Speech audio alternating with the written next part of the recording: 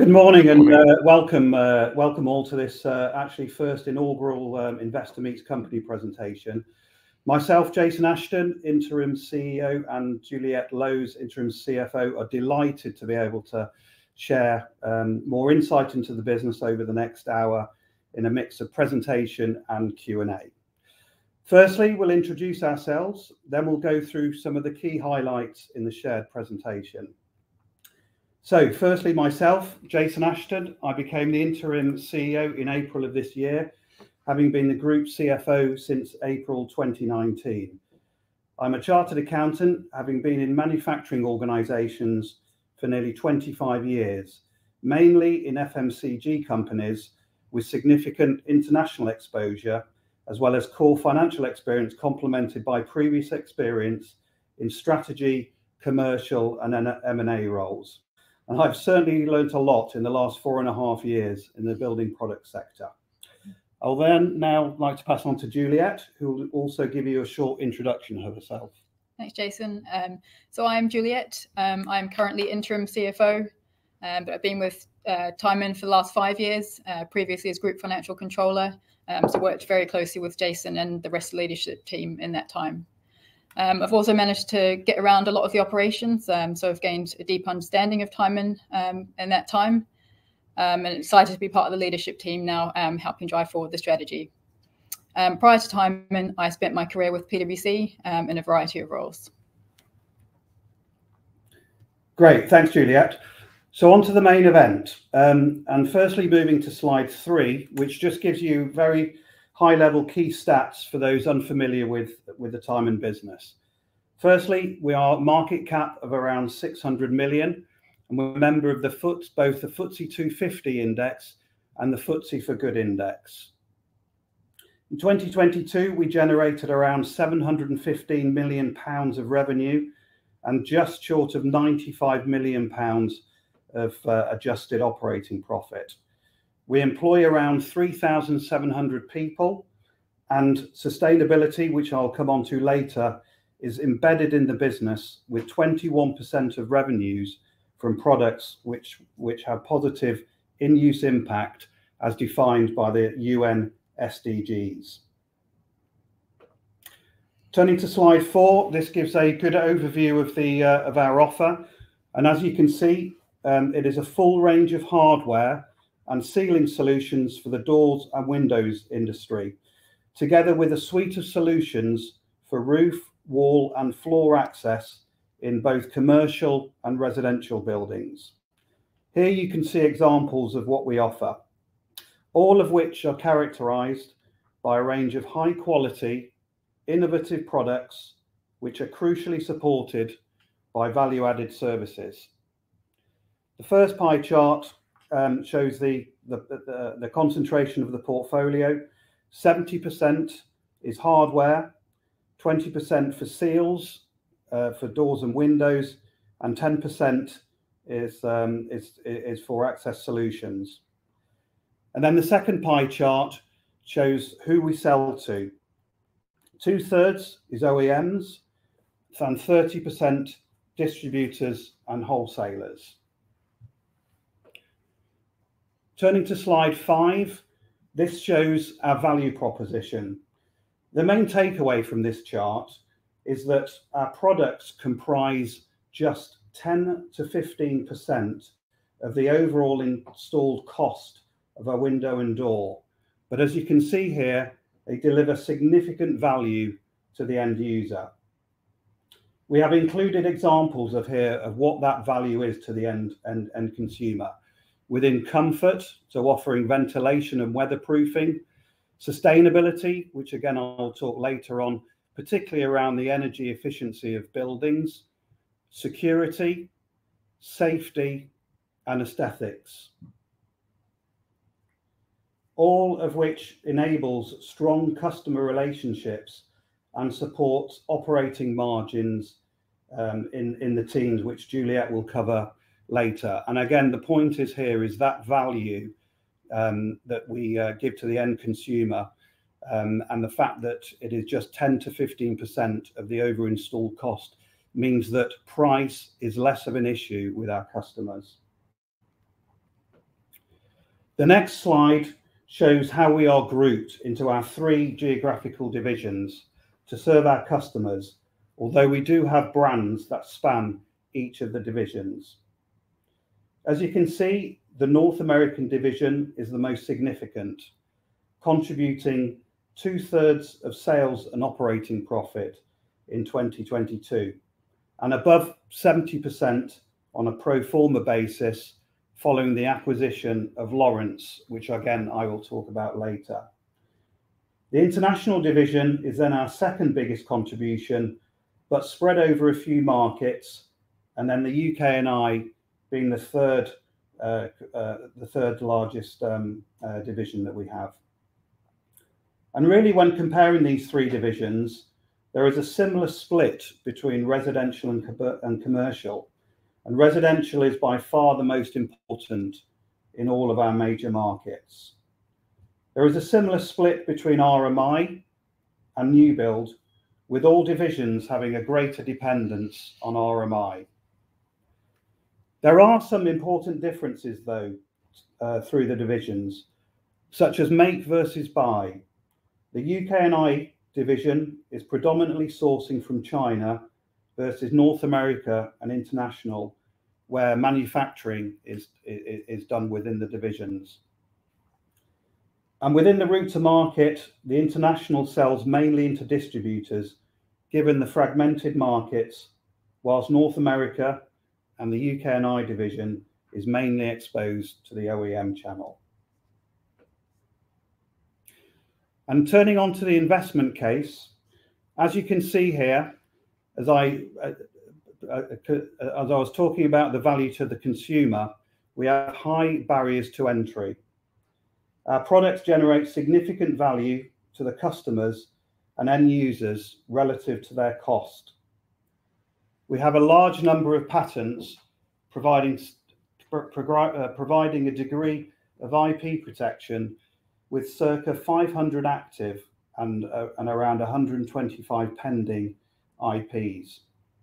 The examples include next generation casement window solution for the US market that incorporates magnetic elements in the handle to improve its operation, innovative touch key keyless door security solutions for the UK market, and microventilation solutions for sliding patio doors and sliding windows. Around 20% of sales are from those patent protected products, such as the pull lock function on our market leading Pinnacle balance in North America, patented easy spindle system for a range of aluminium handles in Europe, and the 3-star cylinder lock for the UK market that is the only one recommended by Neighbourhood Watch. Secondly, the value-added services also help to create a strong barrier to entry. These include full integration into the supply chain for some of our major North American customers, where we ship just in time directly into their own production line, which takes out cost and complexity for the customer. Few others have the capability to do this. There is close collaboration with customers on NPD, such as applying our tilt and turn technology to aluminium balcony doors. And thirdly, providing accredited testing services to the UK OEMs for their new products. And as a result of all this, we have long-standing relationships with many customers. An example here is we've been working with our largest North American customer since 1932, over 90 years ago, and that account is at least worth $70 million.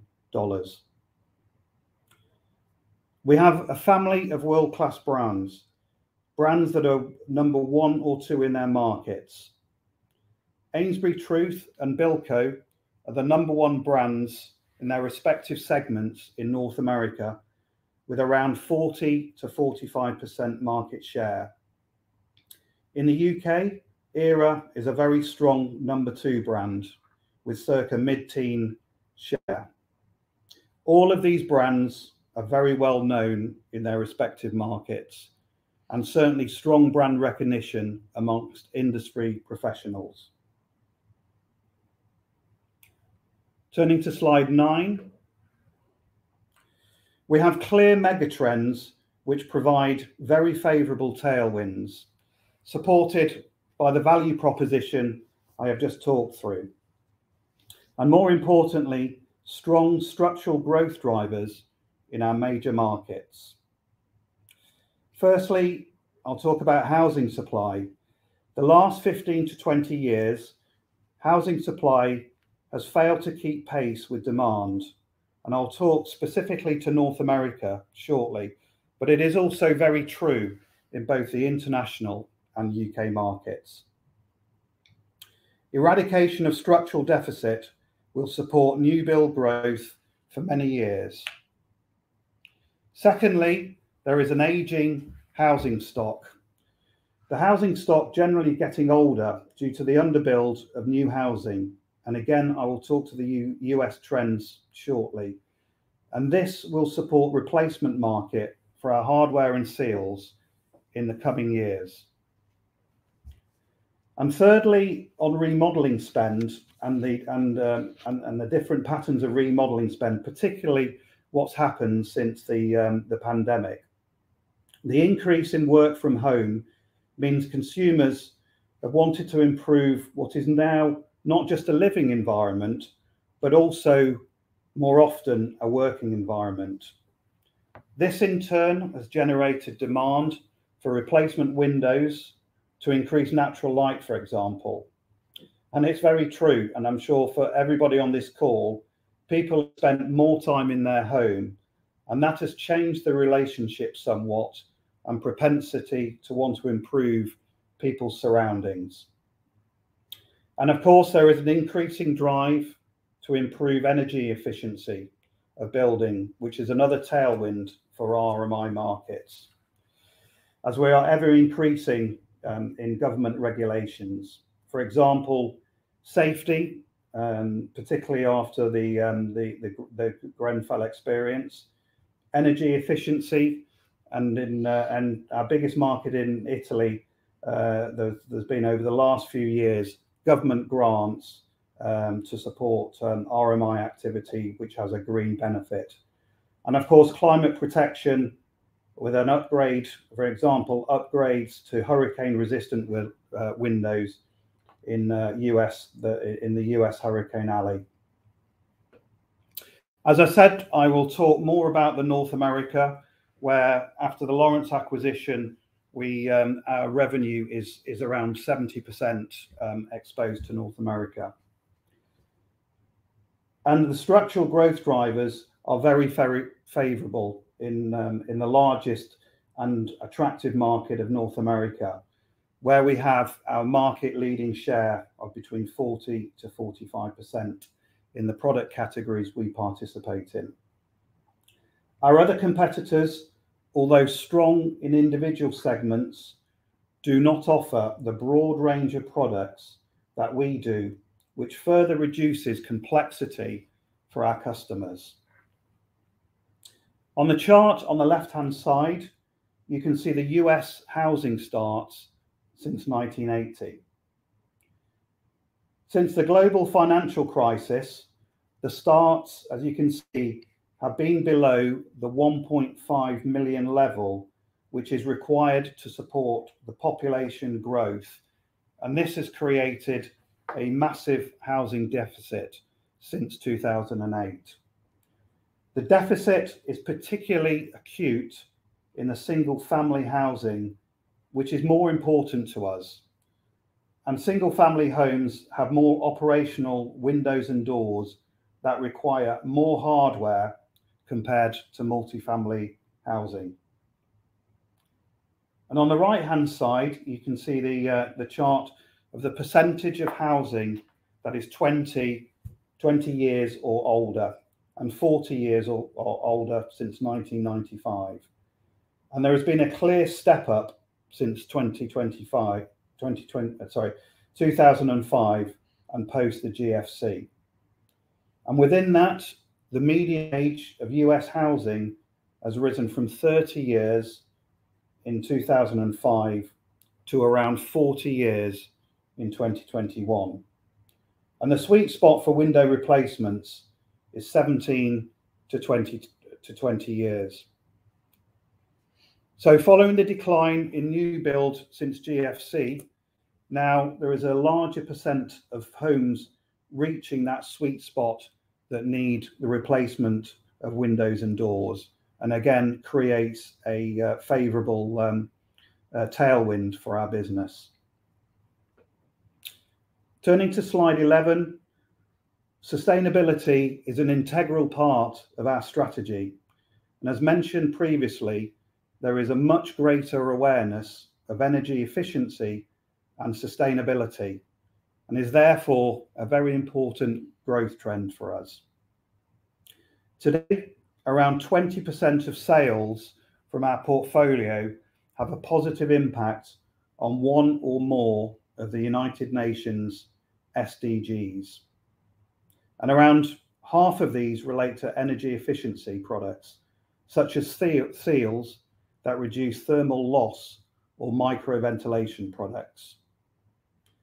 Safety and security products have also proven to reduce crime, such as high security locks, or improve protection against climate hazards, hurricane resistant roof hatches, or fire related riser doors and seals.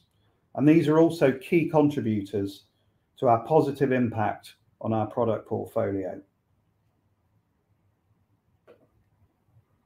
Slide 12, I'm now going to hand over to Juliet to talk about the operating margins.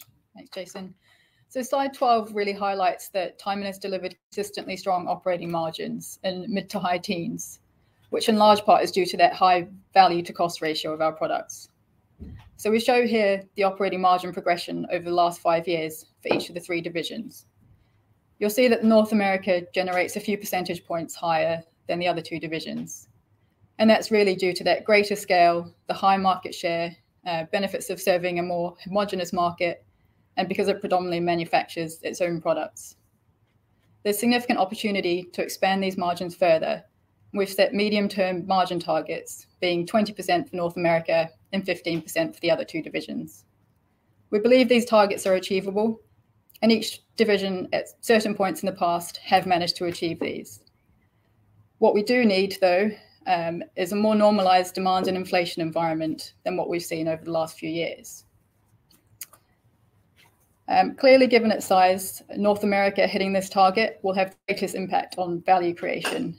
So just to give a bit more color here, the division suffered quite significant margin dilution of around 250 basis points across 2021 and 2022 due to the lag in recovering that significant cost inflation post-pandemic, as well as the effect of just passing through the costs. So the underlying margin is really closer to 17%. In the first half of this year, we have begun to see this reversing, and we've got further initiatives in progress that give us confidence in getting to the 20% target. So slide 13 shows that TYMAN is highly cash generative, benefiting from those high margins as well as low maintenance capex, which typically is around 1 to 2% of sales. We target operating cash conversion of above 90% through the cycle, and the chart here shows that we've delivered this over the last 5 years, achieving an average of 97%. 2019 and 2020, you'll see, are a bit higher, as they benefited from a significant working capital unwind, with the reverse occurring in 2021 and 2022, as we built inventory to protect against that significant industry-wide supply chain disruption. We've managed to largely unwind this in the first half of 2023 and achieved 100% cash conversion. This gives us a strong balance sheet with significant headroom on our debt covenants, available liquidity of around 183 million, and leverage of 1.2 at the end of June this year. Slide 14 sets out our approach to capital allocation, which seeks to balance investing to drive growth with shareholder returns and balance sheet efficiency. That investment for growth is both organic to support our strategic initiatives, including new product development and channel expansion, and through targeted M&A. And we target a return on capital employed of 14%. Our dividend policy is progressive, with a target cover range of 2 to 2.5 times. And to maintain balance sheet efficiency, we have a leverage target range of 1 to 1.5 times adjusted EBITDA.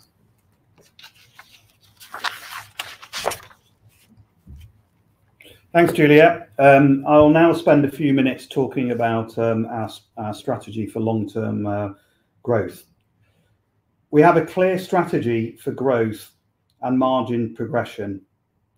And as you can see here, it is underpinned by our values and with sustainability very much at its core. The three key elements of the strategy are focus, define, and grow, which I'll explain in a little bit more detail on the next slide. So, firstly, focus, which is really about optimizing the platform and driving margin expansion. And there's a couple of examples here. We're rationalizing, streamlining the footprint, manufacturing and distribution, but also harmonizing our product portfolio. And at the same time, fine-tuning systems and processes and driving continuous improvement and lean. Sustainability angle is really about improving the safety and environmental performance of our own operations and supply chain. Secondly, we have a define block, which is really about creating cultural cohesion and developing best practice and value-adding collaboration opportunities between the three divisions and our small head office here in London. And again, sustainability plays a key role here in ensuring TYMAN is an employer that people want to work for. And then thirdly, our growth strategy is about both organic and inorganic growth opportunities. Organic is around new product development, improved and superior customer service, and market expansion. When we talk about inorganic, and I'll talk about the Lawrence acquisition shortly, but we do feel TYMAN is the natural consolidator in a fragmented marketplace. And again, sustainability, and we talked about the UN SDGs, but products with positive sustainability give us real competitive advantage in the marketplace. And now Juliet will just touch on the recent trading announcement. Okay, so just to give a quick overview of our most recent results, which were for the 6 months ended 30th of June 2023. So overall, trading in the first half was solid against a very strong comparative and despite a very challenging market backdrop. Like-for-like revenue declined 11%, reflecting a significant reduction in volumes that we began to see in the fourth quarter of 2022, both due to underlying demand softness and customer destocking, which more than offset the carry-forward benefit from pricing actions that we implemented last year. Like-for-like adjusted operating profit was 24% lower, as the benefit of pricing, some easing in input cost inflation, and our agility in flexing the cost base wasn't enough to offset the impact from the significant reduction in volumes.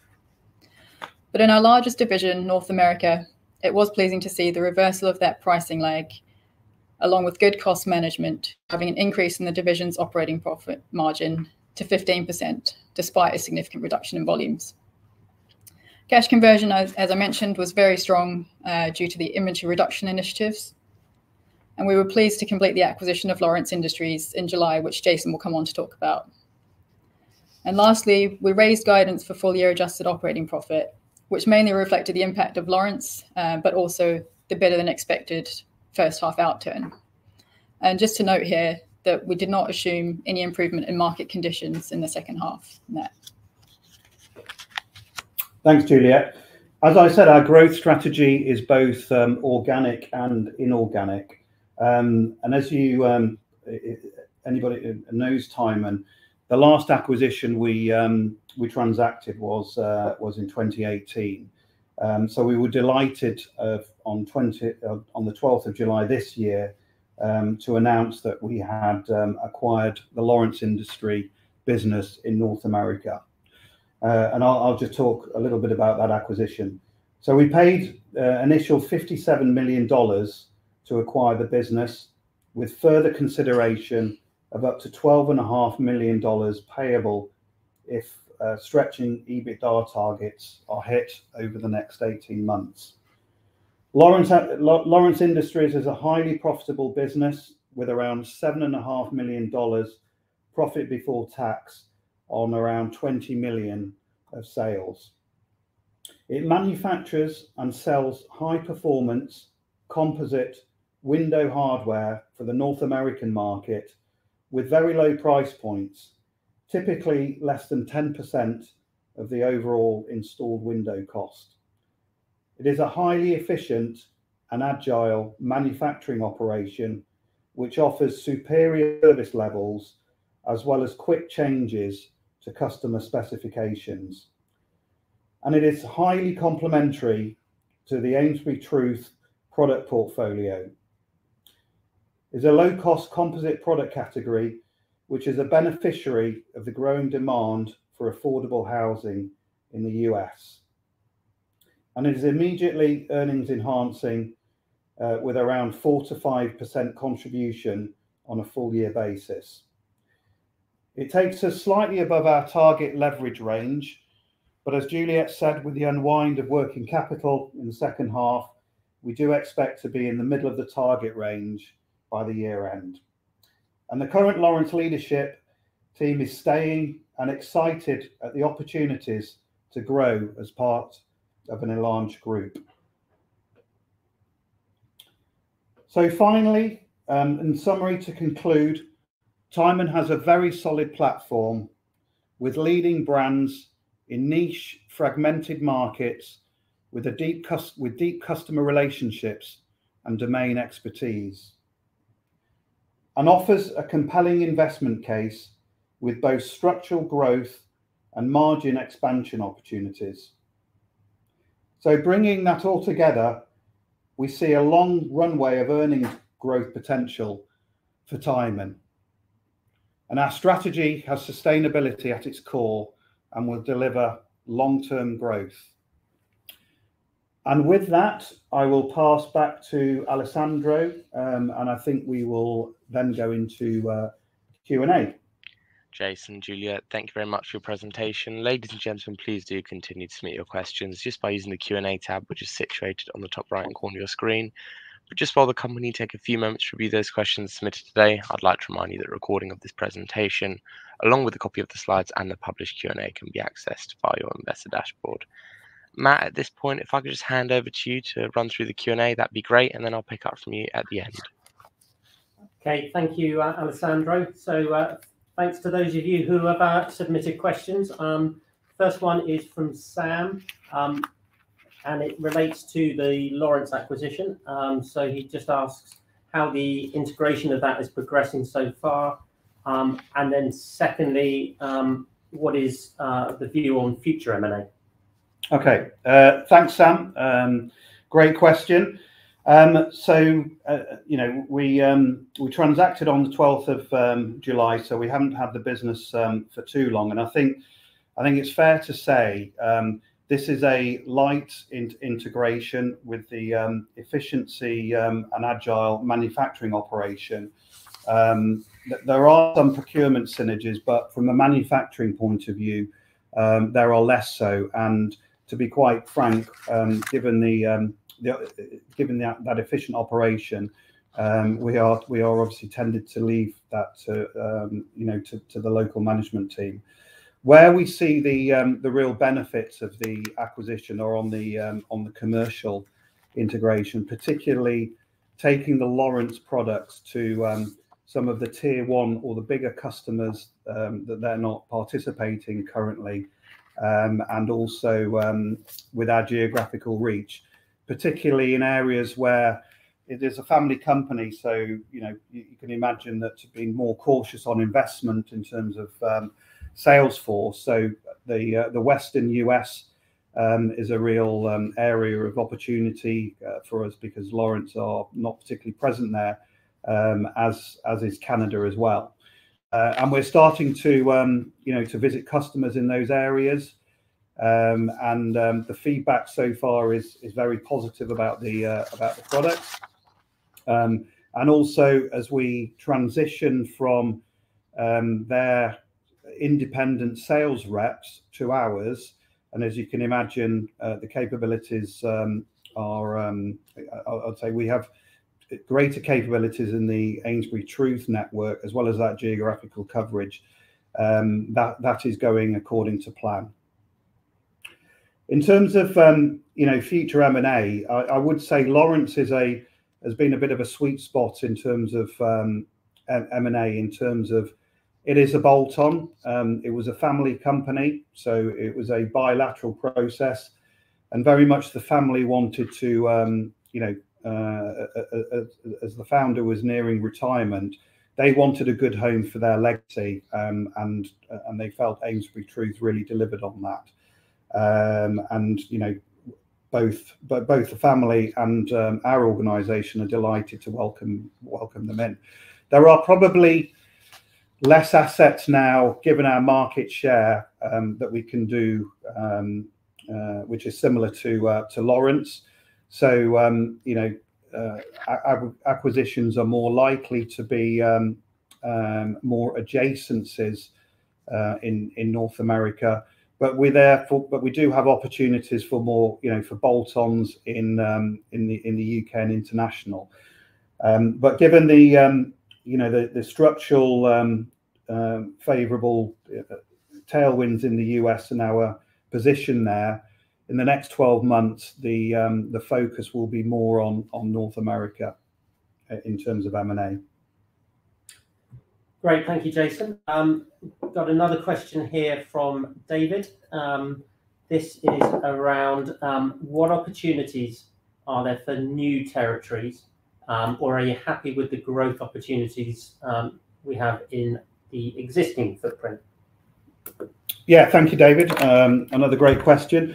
I talked about a couple of areas there in terms of North America where when we talk about market expansion and channel expansion, we have laid down distribution facilities in the Western US over the last 12 months, an area where we were less penetrated, and in areas in Canada also, where we've also increased our presence.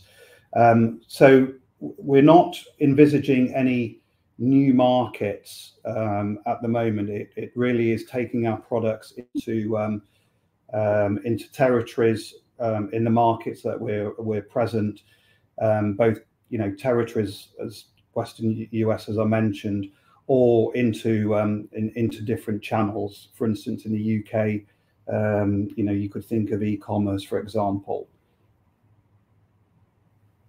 Great, thank you, Jason. At this stage, there doesn't appear to be any other questions. Alessandro, am I? Yeah, Jason, Juliet, Matt, thank you very much for addressing those questions from investors. And of course, the company will review all those questions submitted today, and will publish those responses on the Investor Meet Company platform. But just before redirecting investors, provide you with their feedback, which is particularly important to the company. Jason, could I just ask you for a few closing comments? Yeah, sure. So I thank you all for joining us this morning. As I say, this is the first inaugural use of Investor Meet Company presentation. So we're very interested in feedback on the experience of everybody on this call. And if there are any further questions, we would be delighted to give you more insight on the TYMAN business. But thank you all again for joining the call and your attention. And hopefully we've given you a good flavour of the investment opportunity here at TYMAN. Jason, Juliet, Matt, thank you once again for updating investors today. Could I please ask investors not to close this session, as you'll now be automatically redirected to provide your feedback in order that the management team can better understand your views and expectations. This will only take a few moments to complete, but I'm sure will be greatly valued by the company.